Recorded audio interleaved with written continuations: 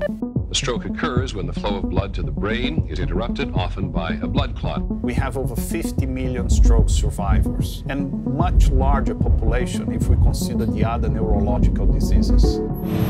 I think what people want is normalcy after something like this. One of the aspects that is very important in rehabilitation is repetition. A little detail about the way the brain works is that whenever your brain sends signals down the spinal cord to the muscles, it also sends a copy of that back up to sensory areas of the brain. So the brain knows about its own output. We're taking advantage of what's called neuroplasticity. The aphorism is that neurons that fire together wire together. You have to ask yourself, well, how can we promote neuroplasticity? Well, as far as we can tell, robotics is actually the best way to do that. It's always been my vision to apply the principles of engineering and robotics and science to help people.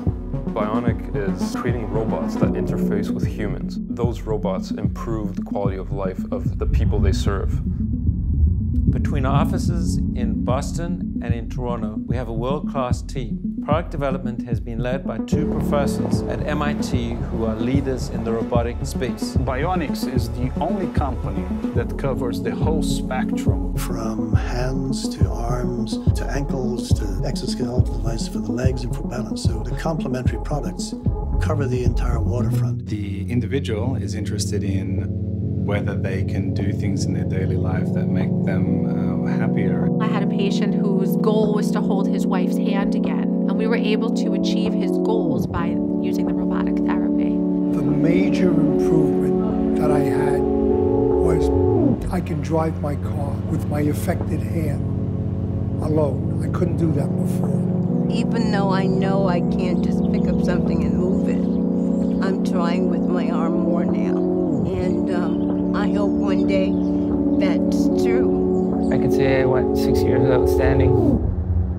For the first time being able to stand was something pretty cool that the ARC let me do. Something needs to overcome the wheelchair, kind of make this kind of archaic device something of the past and something new come along. We'll look back and say it's because of this that we're able to stand up and walk and do all these things again. It just gives good hope and insight into what the future is going to bring for us all.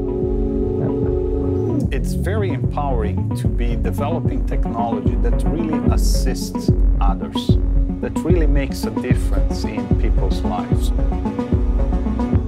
We've pioneered in the field of robotics. We've built a world-class team. We have the strongest clinical data of any company in our field, and we continue to expand our product range. And through that, we're well on our way to becoming the global leaders in this industry. And that is what will enable us to help millions upon millions of people